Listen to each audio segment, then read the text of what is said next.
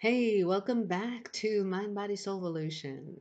And yes, I know it's been a bit since my last video, so I thought I would get back into the swing of things by sharing with you a little, do a quick video, a little update on what's been going on, including sharing with you about this huge, tremendous synchronicity that I've experienced on my path because yes, they continue to unfold these synchronicities and yeah, so as I keep being asked to share with you, I will continue to do my best to share, despite the fact that yes, I've been going through my own sets of challenges and steep at that. Uh, yeah.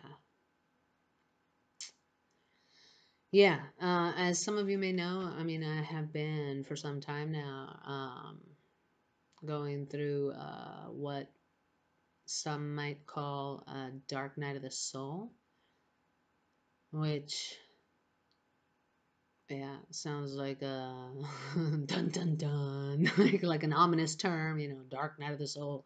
But it actually is, uh, it can be in fact, one of the most deeply transformative opportunities of a lifetime. Make that lifetimes. Yeah, yeah. If you know how to make the most of it, that is. And yeah, basically,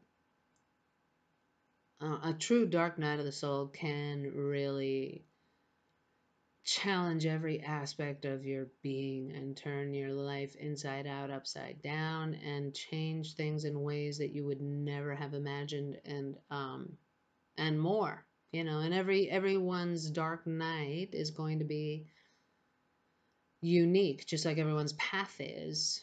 But it is ultimately a beautiful, wonderful gift and opportunity to um, well, transform like no other. I mean, into something that just defies all explanation or expectations or anything you may have thought was even possible before undergoing a dark night of the soul. Okay, but anyhow, um, but yeah, I may do another video in which I share specifics about my particular challenges in my dark night of the soul.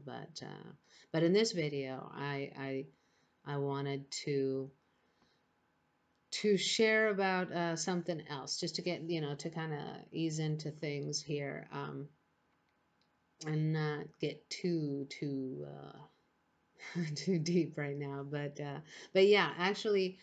If you're not familiar with Dark Night of the Soul, I would highly recommend that one of the first places you check out. I mean, there's a lot of information out there on this topic now, and you'll hear about it, or you'll hear explanations of what a dark night of the soul is from many spiritual luminaries and teachers and psychologists and all of this, now. But anyhow, the origins of it, um, of the terminology, at least, um, would I would say that they could go back to they probably go back to one of my personal favorite poems of all time, called well, actually actually it does not have a name.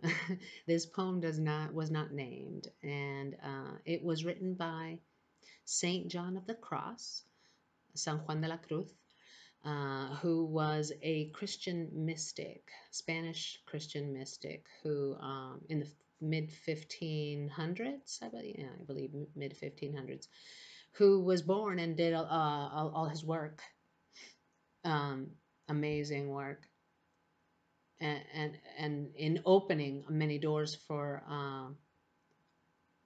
Christian mysticism, really. But anyhow, for understanding Dark Night of the Soul and what it represents, what a great opportunity it represents for the spiritual seeker.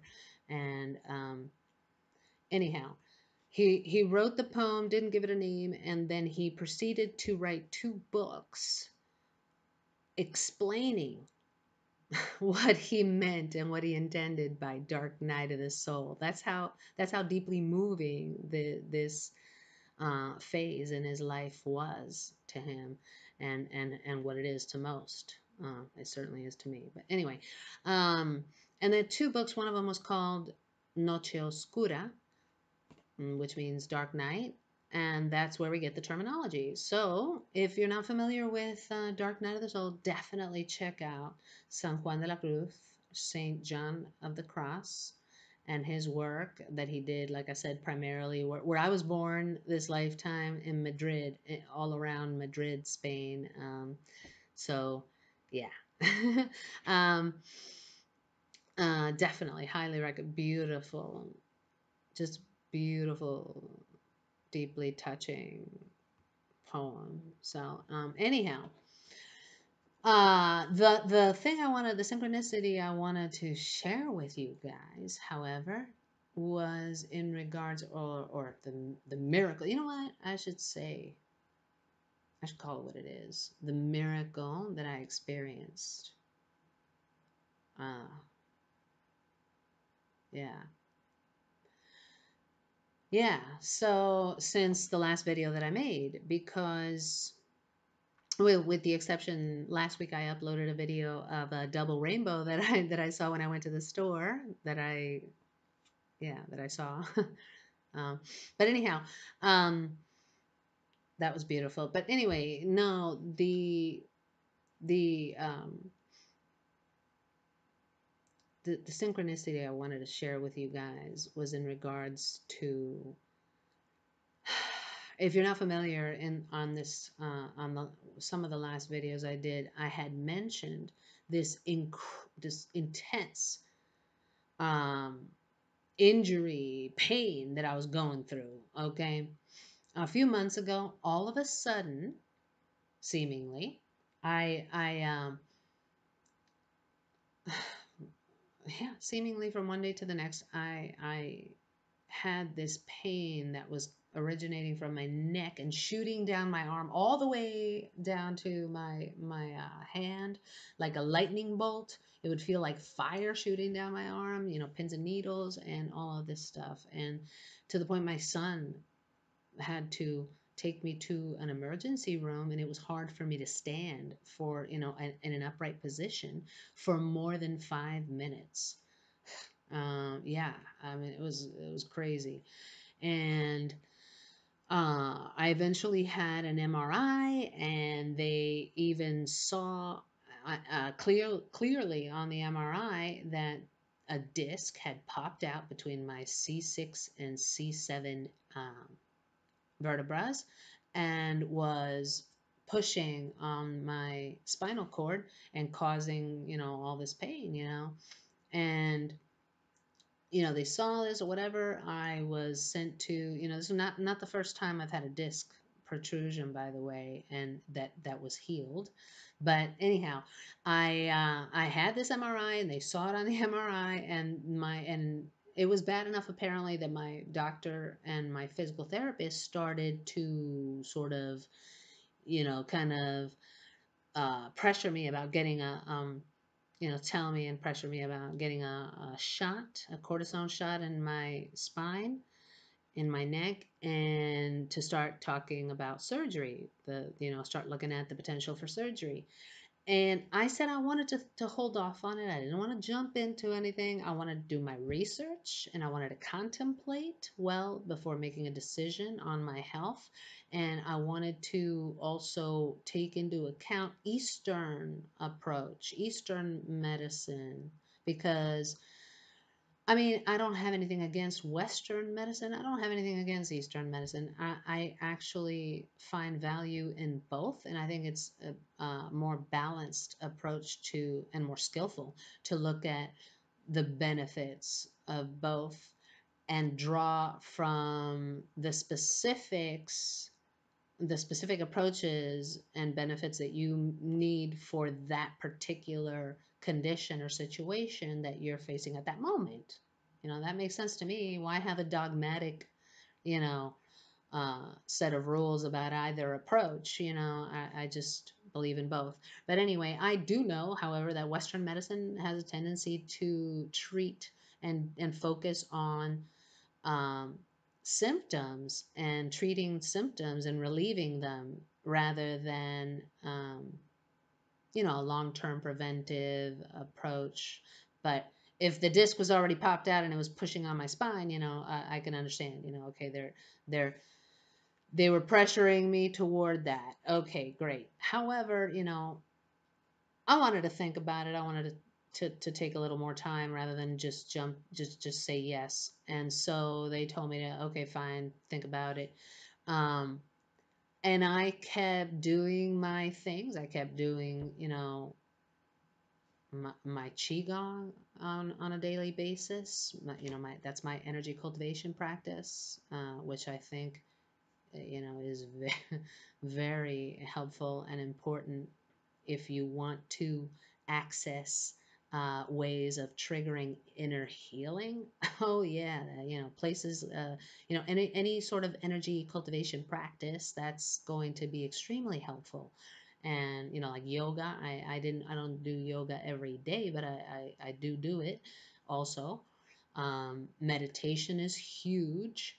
And although I wasn't able to be in an upright position and practice with, continuing to develop my posture, in which I have been, working with lotus posture, which requires that I be in an upright position, and I wasn't able to do that, and I was getting bummed. I was getting, I was getting uh, really frustrated, and I was getting worried, and because I mean I wasn't able to be in an upright. I was able to stretch it out to more than just 5 minutes at a time, but still after 15, 20 minutes, I would be in an excruciating amount of pain from being in an upright position. So, but hey, I meditated how I could, where I could, even sitting down, laying down, and that's another thing I had to embrace and accept that in that now, that was what I needed to do.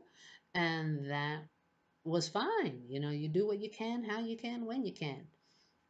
I also have to say, meditation helped me to deal with um, and mitigate the intense, irritable, irritability that was coming up for me with having, pain all the time, nonstop. That tends to make someone, irritable. And that's, and meditation helps you to control your actions when you're feeling so highly frustrated and irritable and mitigate those emotions. So it was very helpful in that too. um, my breath work, pranic exercise, pranic breathing, and other breath work exercises are also vital in helping to unlock inner healing. Um, what else? So I was doing my meditations, I was doing my qigong, I was doing some yoga, I was doing, of course, pranic breathing, deep breathing, meditative exercises. Yeah, I was doing all this the best I can, and that's all great. My physical therapy, I was doing, the physical therapy as prescribed, the exercises at home as well. I was very good about it. But it's not just, beside the fact that, I mean, sure, it was great that I was, uh, responsive and responsible with my, taking the reins on my health and doing the things that I should do and being good about it. That's all great. But even that doesn't necessarily guarantee a healing, okay? And I got to tell you, after 3 months, 3.5, 4 months of physical therapy and experiencing this intense pain so much, like I thought I was gonna go crazy. I wasn't getting enough sleep at night because it hurt to be in every position, even, you know, and all of a sudden, just like that, from one day to the next, my symptoms disappeared. I mean, I was not, I don't, I no longer, and then have not come back. It's been a couple of weeks now. It's almost like I'm afraid that this is just like, you know, uh, just making sure this is real, but basically, I don't have the pain shooting down, the lightning bolts shooting down my arm. I don't have the pain in my muscles or tendons in my neck. None of that. It's all gone. Um, and like I said, one day to the next. I have not had a follow-up MRI, but I'm willing to bet that if I did, that disc is right back where it's supposed to be. It has slid back in between the vertebrae.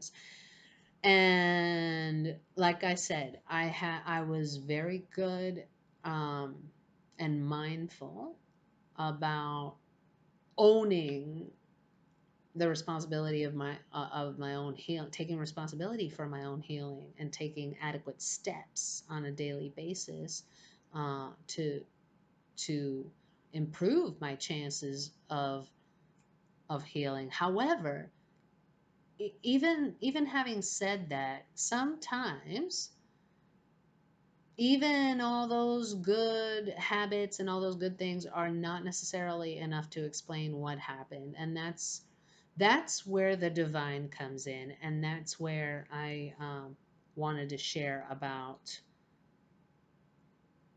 the unaccountable, the aspect that is, you can't account for, and that is the divine, the presence of the in the hand of the divine in healing.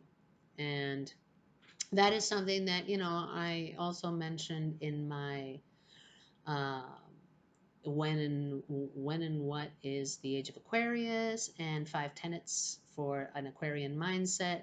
In that video, I talk about how this huge shift that we are undergoing on Earth right now, that Earth is going through, and what is being birthed is going to be an a new earth in which we more widely understand and accept the fact that we are co-creators, co-creating. And what are we co-creating with?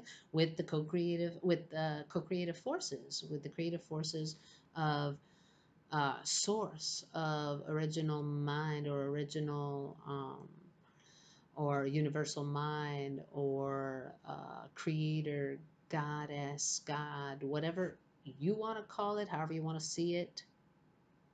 But we are going to be coming into a greater understanding of how to embrace working with the divine. And that is where prayer comes in, okay? And I do believe in prayer and the power of prayer and the power that can be bestowed by the divine. And why, how does that happen, or how does it work? That is not, something I have an answer to. But I'd like to share with you something that I came across in my Qigong studies, interestingly enough, which so beautifully captures this, that I, keep talking about how we are moving into an era, or an age, or a period in which we are going to more commonly come to understand and accept um, how to work with these co-creative forces. And when I came across this paragraph, I was like, man, I have to share about this in the video too, because it's beautiful. It's beautifully put. First, I will tell you, this is the book that I'm talking about, that because I study Qigong, and I have been studying Qigong, and I study from various sources and various teachers. And anyway, but this is one of the books that I would have been reading, and it's called Qigong Level 1, Level 2, Level 3 Comprehensive Training Manual, and it comes from Press on Qi Publications, and it is healing exercises, Qigong theory, and presentations. Okay, and so this paragraph is very interesting, and it states, so this is what it looks like. It says, energy healing, divine blessing. And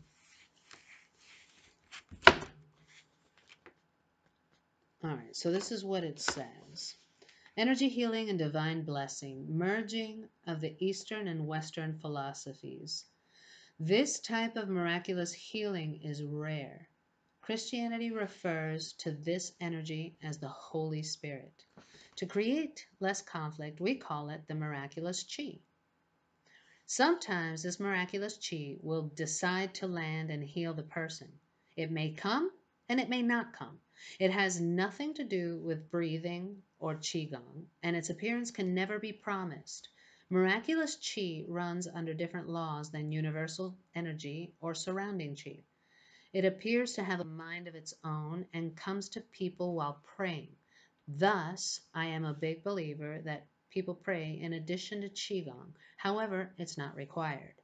That is the whole point. Prayer is not required to get a good result with Qigong. Qigong works like a machine. Yet, the greatest healers throughout history have known that the ultimate energy comes from blessing, and my own experience tells me it is the key. Supreme Science Qigong understands that everyone has different beliefs and that these are sensitive issues. We could just not mention these phenomena to avoid problems, but I believe that most people, and studies show about 90%, do in fact believe in God, the true source, Tao, or whatever you want to call the original mind.